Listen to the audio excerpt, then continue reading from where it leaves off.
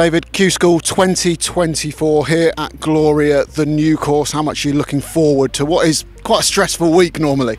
Yeah, it is stressful. It's not like we haven't done it before, but I'm actually looking forward to it, to be honest.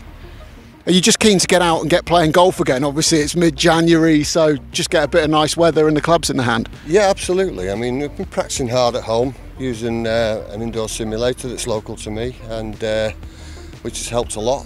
And obviously it doesn't feel as cold when you're inside. Working hard and it feels like it's coming together, so I am looking forward to it and see what the week holds. Yeah. What do you think of the new course here at Gloria?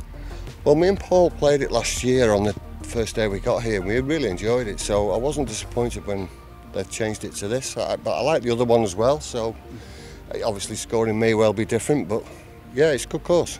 Good hospitality, good practice facilities here as well. How much does all of that around a tournament and a week like this really help you?